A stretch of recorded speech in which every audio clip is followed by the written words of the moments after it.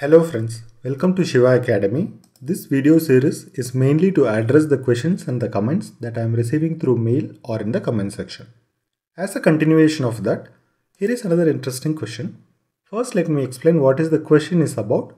Then we will see how to resolve this question using SQL. So we are provided with a table of one column which is of number data type. And this table contains few numbers like 1, 2, 3, 11, 22, 33.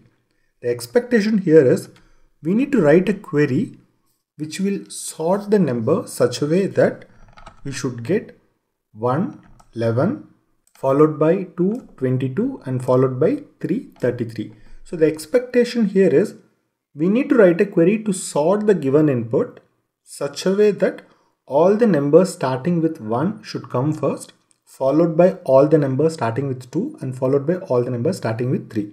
And again within that the numbers should get sorted accordingly. It should not come something like 11 and 1, it should come 1, 11. Suppose if there is one more number, let's assume that 110 and 119. Then the expected output should be like 1, 11, 110, 119, then followed by 2, 22, 3, 33. So this is the expectation. Now let's see how to implement this logic using SQL. I've already created the table, so I'm just dropping and recreating the table. Now the table is dropped. I'm creating the table. Table name is T and with one column and the column name is C of number data type. I'm populating some sample data into this table. I'm committing the information. Yeah, let's query from the table. Select star from T. Yeah, now let's write to sort the numbers as per our expected output. Select C from T. Right.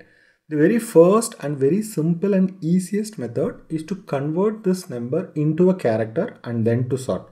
For example, you just say order by, see by default when you say order by C, since the column is of number data type, it will obviously sort by considering this as a number. But instead of that, what we are going to do, I'm just going to convert this number into a character data type. The easiest option is to use the toChar function. So this function will convert the input number into a character. Now we are converting into a character and then we are sorting. So it is not treated as a number while sorting. Instead, it is treated as a character. So automatically the 1, 11 start coming first, followed by 2, 22 and 3, 33. This is one option. Now let's see one more option. So instead of toChar, now what I'm going to use is, of course the logic is almost the same. Instead of toChar, I'm just using the cast function here. Cast C as varchar2 of 10 or 100. So this query is also almost the same.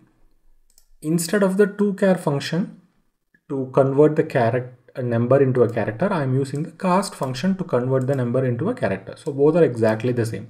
Let's see one more method to implement the same functionality.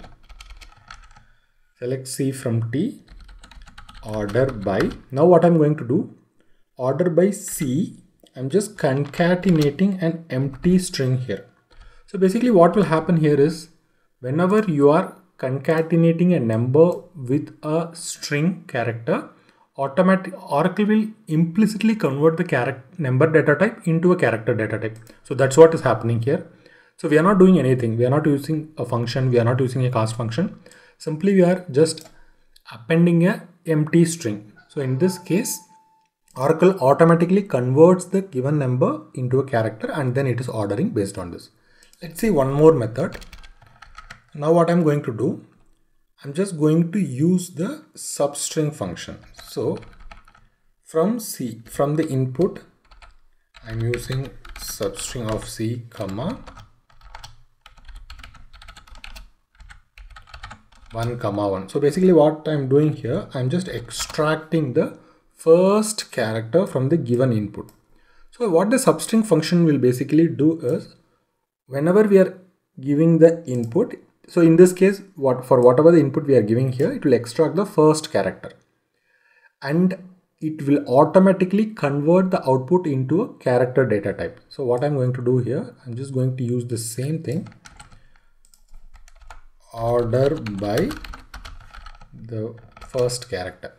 But here if you see, like 111 came first, but 22, then 2, for 33, 3. This is not our expected output. So what we can do, now we have sorted based on the first character of the number. Now within that we need to sort based on the number. So what we can do is, we can just put C again. Now if you see, we just got 1, 11, 2, 22, 3, 33. Anyway, this is not needed to display. So let's remove from the expected output. This is the fourth method. Let's see one more method to implement the same functionality without using toChar, cast, C or substring. So now what I'm going to do, I'm just using the same. And now I'm going to use another function called ASCII, and I'm just giving the input as T. So what this ASCII function will do is, it will take the character or a string as an input, and it will return the ASCII value of the first character. For example, in this case, if you see, ASCII value of 1 is 49, ASCII value of 1 is 49. So in both these cases, it returns the ASCII value of the very first character. So in this case, if we see ASCII value of 2 is 50, same thing in this case, ASCII value of 2 is 50. That is the ASCII value of the first character. Same thing happens here also. So now using the ASCII value, we can order it. Let's say order by ASCII. Again, very similar to the fourth example. So within the section, we need to order based on the number. So I'm just putting comma C. So here are the 5 different methods we have used to implement this simple logic. So here is the query for your reference. So this is the first method, very simple. We are just using the toChar function to convert the input number into a character, and then we are sorting. Almost the second method is also exactly the same. Instead of using toChar function, here I'm just using the cast function. So both are exactly same. Whether we are using a toChar or cast, both will convert the given input number into a character data type. Let's see the third method. So third method also exactly the same. I'm just concatenating with an empty string so that the number will get automatically converted. So this is an implicit conversion. So the number will get implicitly converted into a character data type. So this is also very similar to the first two cases where we used toChar cast functions. And the next method is, we have used the substring function. So this is slightly different from the above 3 method, because here we are not explicitly converting. Oracle automatically converts whenever we are giving an input to the substring. So the substring function returns as a character data type. It won't return as a number data type. It will return as a character. Within that, I want to again sort based on this. Otherwise, it will be slightly incorrect output, right? The final method we have seen is using ASCII function. So basically what this ASCII function will do is, ASCII function will return the ASCII value of the very first character, because our intention is to sort based on the first character. So that the 1 and 11 will come first, followed by 2 and 22. But within that, I just want to again sort based on the number column, so that this section will come in a proper. Within 1 and 11, I want the 1 to come first, 11 to come second. So for this very simple example, we are able to implement these 5 different types of implementation. Of course, this can be implemented in much other methods as well.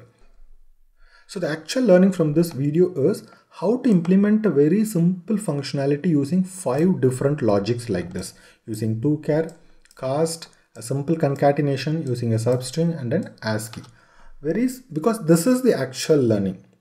When you're trying a simple question like this with a multiple options, that is where we will actually able to learn all the available options in Oracle or with respect to any language. If you want any questions to be answered, you can post it in the comment section, or you can drop to this mail ID. But before that, you can check whether a similar question has already been answered or posted as part of the interview question series or as part of subscriber question series. If you're not able to find your question here, please write back to me. I'll be happy to record and post as a new video. If you have learned something new, please like this video, subscribe and stay tuned for new future video, interview question, SQL practical question and concept videos. And thanks a lot for watching this video.